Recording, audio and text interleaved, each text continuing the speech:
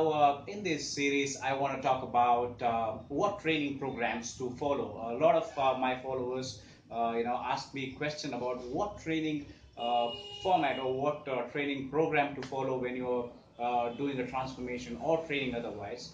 I would say when you're training otherwise, it's pretty much easy to follow a training program like a simple one like strength training, which is 5 into 5. I mean, you might ask me, why do I numerously stress on strength training, especially the 5 into 5? Now, if you look historically as well, Reg Park was the one who came up with this 5 into 5, and he is a former Mr. Universe and Arnold Schwarzenegger's mentor, and he was the first person to, matter of fact, bench press 500 pounds. So if it has worked for him, surely it would work for any natural athlete, right? And make a note that I'm talking about 5 into 5 and not on any other training program. Now, in that particular program, you basically do bench, squat, and deadlift. You can do it for 3 days a week or 4 days a week, depending on your proficiency in training, be it intermediate, advanced, or a beginner. And also depends on your recovery. Now, you can find numerous articles on 5 into 5 and strength training.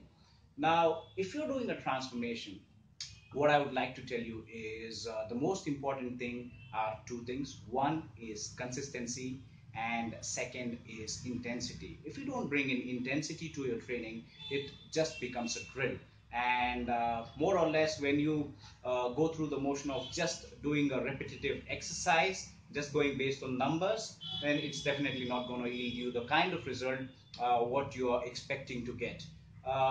And other thing which I wanted to stress was about consistency, because if you train balls, balls to walls for 2 weeks and then discontinue it for next 2 weeks, it's not gonna fetch you results. So consistency is another vital aspect of training. Certain programs which I would like you to avoid is which most of us or most of beginner to intermediate people do, which is following a professional's training method or a training program. Now, the problem or the harm with it is when you follow a training program which a professional follows, is you have to understand that their strength levels, their training experience, and the kind of stuff they are on is completely different to a natural athlete. If somebody and strength training program which you follow is going to help you in building muscle, shedding fat. The only difference is when you lift heavier weights for lesser repetition and focus more and put in the intensity, it's gonna give you results more in terms of strength gain and not exactly in terms of getting jacked, but it helps you getting jacked, but not to the same degree. If you want to really get ripped and stuff, if that is your intention, then you have to follow the hypertrophy principle. However, if you're somebody who's a beginner, all right, and if you're a skinny guy or something like that, then it's always advisable to follow a strength program, put on a bit of mass, and then try to shred, rather than just following some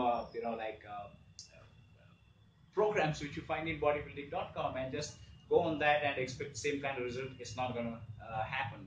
I would say train for like 4 days a week if you're a beginner, or even in case of intermediate.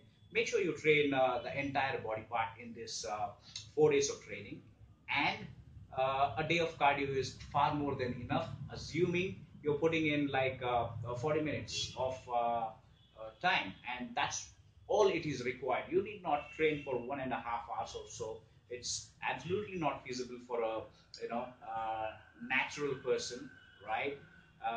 So this is what you got to do. I would say follow like 5 into 5 and add in a bit of hypertrophy for your arm training, the biceps and triceps. I would say keep it anywhere around like 4 sets of within 10 repetition with a decent amount of weight. That's going to build arms. Now shoulder, obviously when I say 5 into 5, you could also use the pressing movements, shoulder presses like military presses. That's going to build the overall shoulders.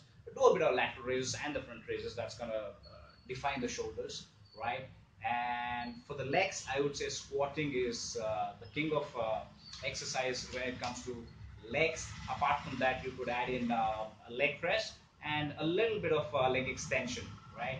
And when it comes to chest, it's the same thing. Add in barbell or dumbbell flat bench press. Alternate it between decline and incline bench press on a alternate workout. That would okay. I forgot about the back. Now back, I would say deadlift, T-bar rows, and a bit of lat pull down or chin up.